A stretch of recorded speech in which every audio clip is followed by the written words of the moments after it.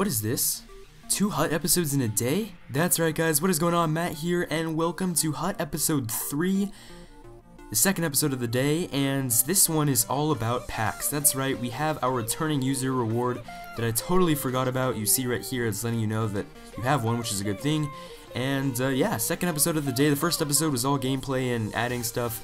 This episode is all pack opening. So, turns out, since I played Hockey Ultimate Team 15 a lot, I have 10 unopened packs waiting for me to open, which is really exciting because my team is crap. I added a few players here and there, but this is really going to solidify my team just as a base team when I'm starting off. So here are the 10 packs. They're all gold packs. It says the best pack to find the best players for building your #1 team. I think it has a chance for, I don't know, it has a couple of rare golds, that's all I know. So here we go, pack number 1. What are we going to get? We see the cool animation. I'm going to let this one play out. You can also skip it. And we're also going to get a Cam Talbot and a Matt Dumba. So a very nice job there.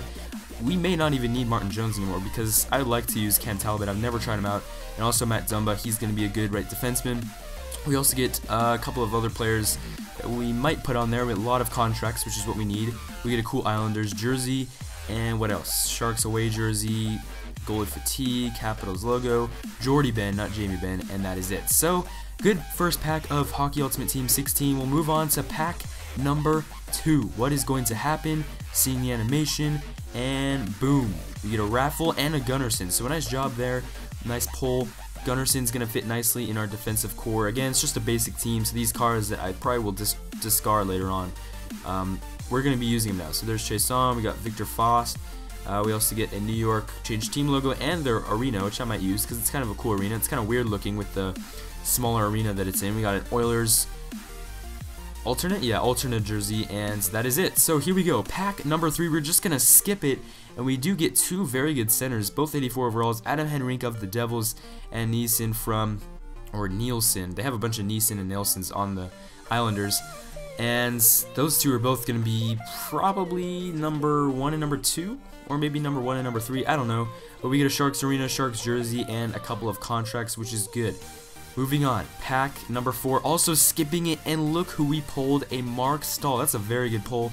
A lot of left defensemen in this pack opening, as he will probably be the first line left defenseman on our team. We get a Kuhlman, Benino, Diaz, Zucker, and a bunch of contracts. Couple of training cards. Remember, there are no duration cards this year. They're only for 1 game, which really decreases the value of training cards. And that is it. So that is it for pack number 4. Moving on to pack number 5. What will we get? Boom. We get an Eric Johnson. That's pretty good. So another defenseman. This one a right defenseman. He might be on the first line with Mark Stahl, left and right. But other than that, not too good of a pack. Probably our worst one so far. A couple of rare gold or unrare gold players, non-rare golds. Seals jersey, bunch of contracts, goalie fatigue, some training, some jerseys, some logos, jerseys, more jerseys, and that is it. So pack number 5 was probably our worst one yet, but we will move on to pack number 6, where we are going to get another left defenseman, Trevor Daley of the Dallas Stars. A very good pull. He'll probably be right behind Mark Stahl on line 2. We get Victor Stahlberg, get a couple of contracts, some more training cards, and pack number 6 was pretty good. We get another left defenseman. Moving on forward, pack number 7. After this, we have 3 more to go, and this one is pretty decent. You get David Perron and Jake Muzzin. Perron I really don't like a lot. I just don't know why. I've never liked him, but I'll probably use him. Jake Muzzin, another left defenseman. We get Viktor Tikhonov there, and he is a Russian forward there. Fun fact, I used to play youth hockey. I'm in college now, so I don't play that anymore, but my coach was actually Viktor Tikhonov's sister, which their granddad was the coach of that Russian national USSR national team that lost to the US in that crazy Miracle on Ice. So that's just a fun fact. And pack number 8 is absolutely trash. We don't get anything. We get some more training cards, and that is it. And we'll move on to pack number 9. Time again, Jonas Hiller. Time again's okay. Jonas Hiller's very good. He'll probably back up Cam Talbot, which means we have enough good goalies to sell Martin Jones. So we just got him for about a game or 2. Now we're going to sell him, and that is it. So we're moving on to the final pack. Pack number 10 is among us. What will it be? We're going to let this one play out. We're going to let it explode, and it's going to give us Oscar Klefbom. Okay, so decent there. We'll use him. A lot of left defensemen. Like, a lot. Too many. we might have to put some of them in the right spot. We'll see. Team update coming right after this. But other than that, nothing much. We get a Rafi Torres.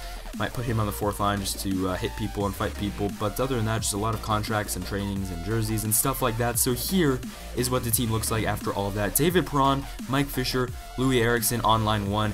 Joel Ward did have to get bumped down, but that's okay. I really like this first line. Just for a base team, it's good. On the second line, we have Henrique and Ward. Hopefully they can have a good little I don't know, chemistry, along with Raffle on the left wing.